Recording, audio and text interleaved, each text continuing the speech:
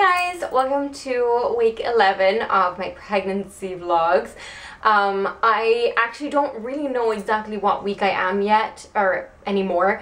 I went to the doctor. I went to my OB for an early scan on last Tuesday, and so I thought by then I was like 10 weeks, yeah, 10 weeks one day. And he did the scan and everything was fine, and we got to see the heartbeat, not hear it yet because it was still very, very early. To hear it, I think we would have needed a Doppler, he said. So we saw it beating away and it was really, really cool. And there's only one baby, so I was so relieved. But it was so nice to just see on the screen. It was tiny, tiny little bean. I actually have a scan, the scan picture with me. I brought it to show you guys. So that's what our little baby looks like.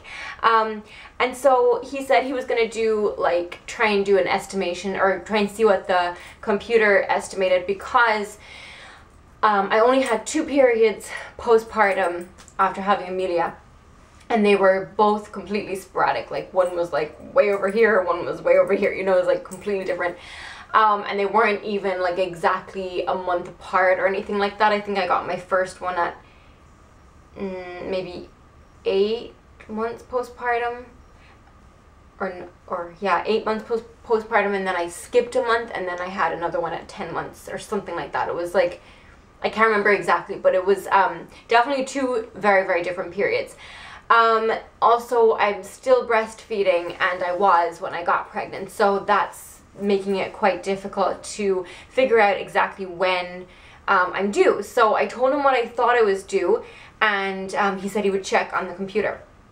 And then he never actually ended up telling me, because I think either we got sidetracked or maybe he does not feel, I never got to even ask him. Amelia was there and she was kind of the center of attention because she was just being really cute and just herself. So we kept getting distracted, but I'm pretty sure he would have told me if it was something important, but either it's that he didn't feel that it was necessary to change it because it was quite a small, like, difference, or he forgot, or I forgot to ask him. So I didn't get to find out whether my due date was changed yet.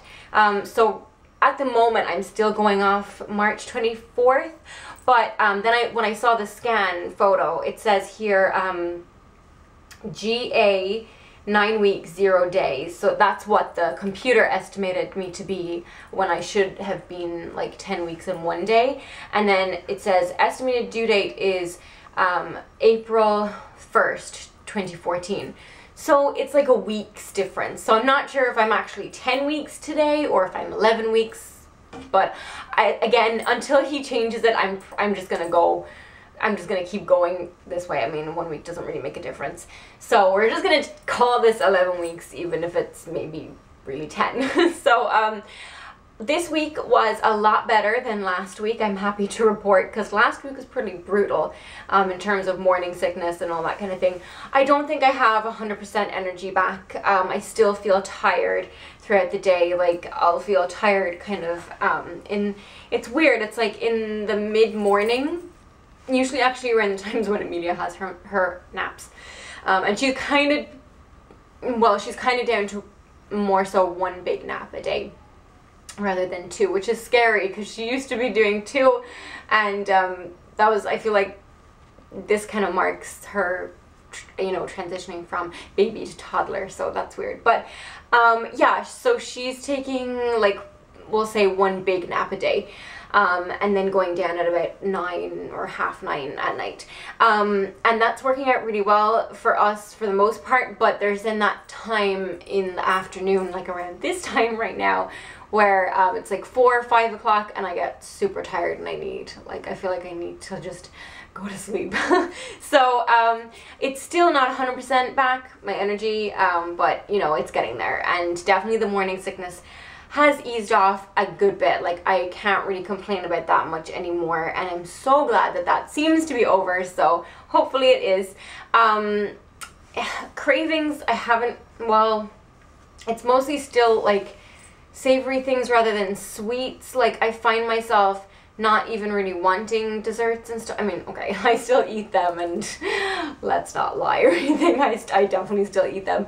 But for the most part, I just feel like I want like chips, crisps, anything salty, like cheese. I don't know, it's like, it's weird. It's so different than last time. And last time it was oranges, which is a fruit and it's sweet. And this time around I just don't have any of those. It's all salty. It's so weird.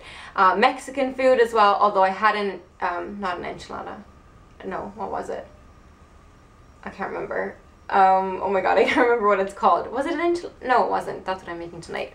My head's all over the place. It was like, oh, a burrito. And it was the first time I ever had a burrito in my life, and it was so gross. But I think it was because it wasn't really made right. Like, I mean, not that it wasn't made right, but it wasn't like a proper like burrito. It was an Irish burrito, so it probably wasn't right. But I don't know, it really put me off, and I felt so sick after. But aside from that, I haven't been feeling sick for any other reason. So weight wise, I went up to 118 again, so I went up a pound from the one that I lost last week, so I was happy with that, because I do want to be gaining weight. Like, I don't want to just, you know, I don't want to lose weight.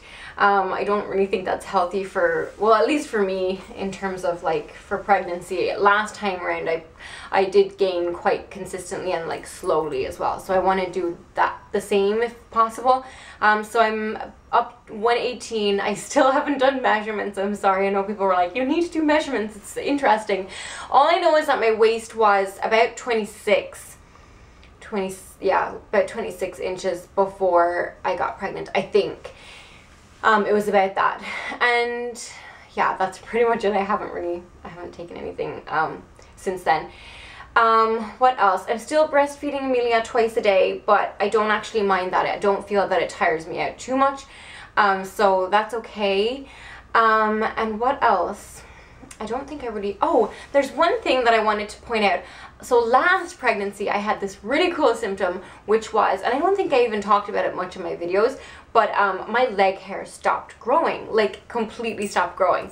And now, I don't know if this is even a normal pregnancy symptom, but it was so amazing. I didn't have to shave my legs the entire pregnancy, and I was so hoping that the same thing would happen this time around, because like, hello, I'm lazy and I don't want to have to shave my legs every week or whatever. So this time around I was totally expecting that. I stopped shaving my legs, and then I looked down the other day and I was like, oh, I guess that's not happening this time around. But one thing I will say is my skin is clearer than last time. I remember this time last pregnancy, my skin was breaking out all over the place, and while it did break out a little bit in the beginning, it's definitely nowhere near as bad as last time. So that's kind of interesting. I wish I got the no leg hair thing again, because that was so cool. Also, I feel like, well, maybe it's because I have shorter hair now or something like that. Maybe that's probably it. But I feel like last time my nails and my hair were growing like so long, so quickly, but this time my nails are splitting a lot, which is weird because I'm taking my prenatals and everything. My hair is not, you know, extra dry or anything, and maybe it's just that it's short that I think it's growing slower, but definitely I've noticed my nails are splitting, and that's weird because last time I could grow my nails like super long without even trying, so that's kind of interesting.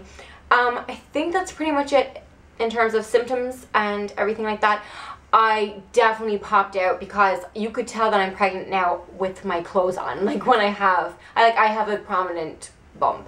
So I'm going to show you guys the belly. That's what it looks like with my t-shirt on. Now this is a maternity t-shirt, and I feel that I need it. I feel that I definitely can get away with wearing this already, which is crazy. I'm wearing maternity jeans as well.